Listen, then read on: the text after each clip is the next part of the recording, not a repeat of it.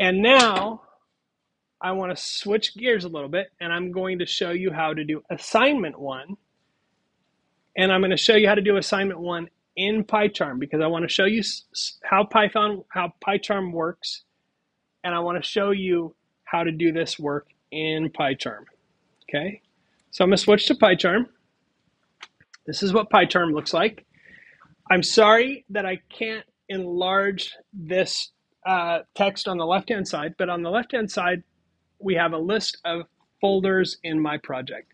When you open PyCharm for the first time, you're not going to have as many folders as this, because this is a lot of my various projects and things from previous semesters and other stuff. It's just my junk.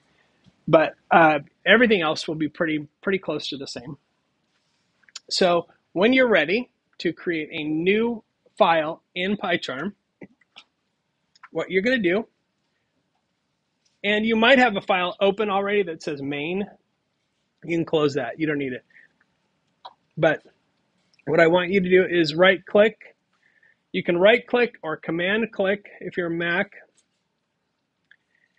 on that first folder, the very top one. And then you're going to choose new. And from that menu, you will choose Python file. And then it will open up this little box here where you can name your Python file. I'm going to name mine a1.py. I highly recommend you use this naming scheme for all your assignments, A1, A2, etc., etc. Always ending in .py, so the computer knows that it's a Python file. So if I do A1.py, then I get this line. It should look somewhat familiar because it's very similar to what we just looked at in onlinepython.com. So I'm going to do the same thing. It's hello world. So I'm going to use the print function with my parentheses. And then I'm going to put quotes in there so that I can type a string literal and hello world. Or if I want, I can say hello Bill. Okay. Now, once I have that, I can run this and see how it works. Now, there's a run menu up here, but this, if I click this run button, it will run whatever's selected here. Now, it happens to be A1, but if it's a different file and I click this, it's going to be running a different file. So the easiest way to make sure you're always running the thing that's in front of you is to right click or command click again on the code window, just anywhere in the code window. It'll pop up this box, and from that, you're going to choose run A1, which is this script.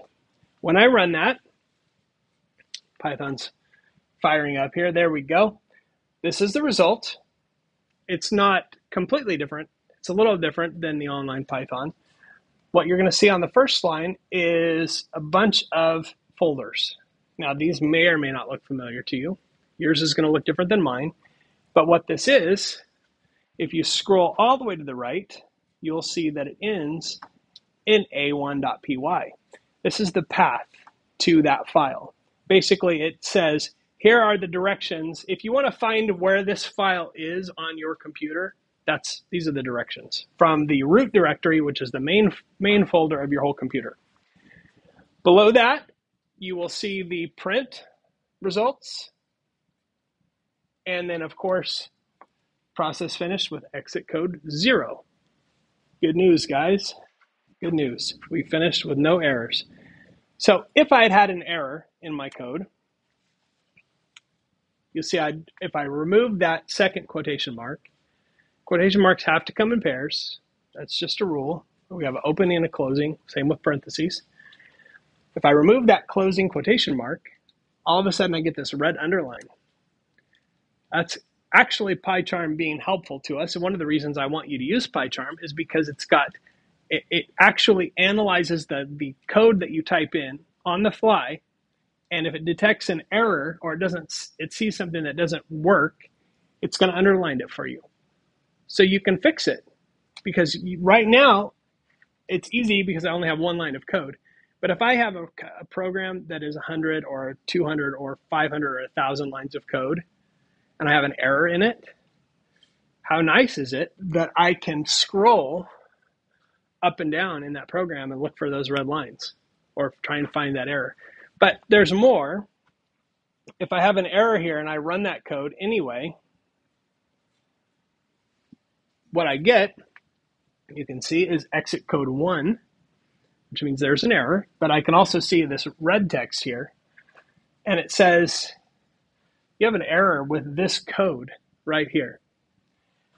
And the error is a syntax error, unterminated string literal, detected at line 1. So I can go to line 1, and it says unterminated string literal. So I have a string literal that is unterminated, meaning I didn't terminate it. I didn't put the closing quote on that string literal. So those error codes tell me a lot of really useful information along with the underlining. It allows me to fix my code quickly, and then I can run that code and it works. So if you got exit code 0, it means you did it right. We all want to be zeros, at least in that particular sense. So how do you take this file and put it on Canvas? That's the last piece of this. So on Canvas, if I go to assignment 1, right, assignment 1 here, here's the details for that assignment, right? Write hello world, here's the constraints, pay attention to those for each assignment, they're rules, and I will hold you to them. Please submit the complete program as a PI file. Title it a1.py to make it easier to keep track. So I have all that. I start the assignment, and down here at the bottom, there's a box for a file upload.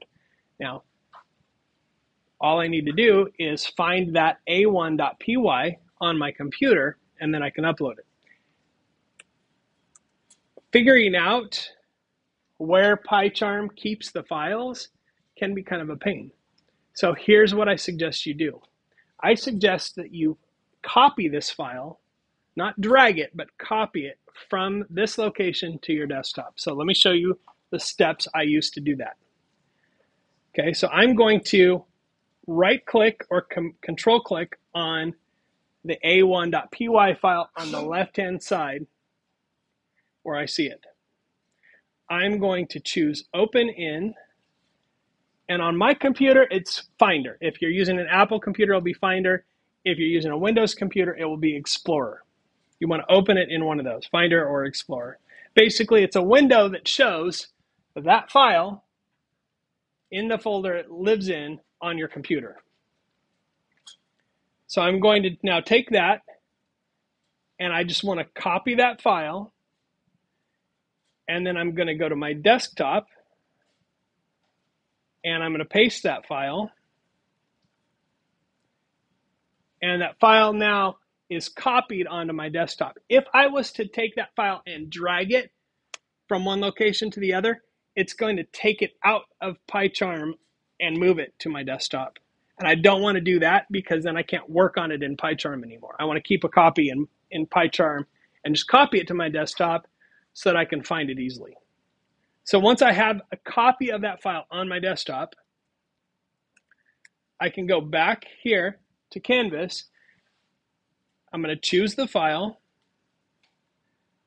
We go to my desktop, select it, and on my computer at least, it shows my code, which is kind of convenient.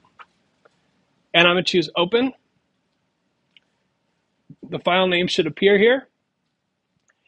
And below that, there's a space for you to put comments. So if there's something about that assignment that you want me to know, or you have a question or whatever, I can respond to those.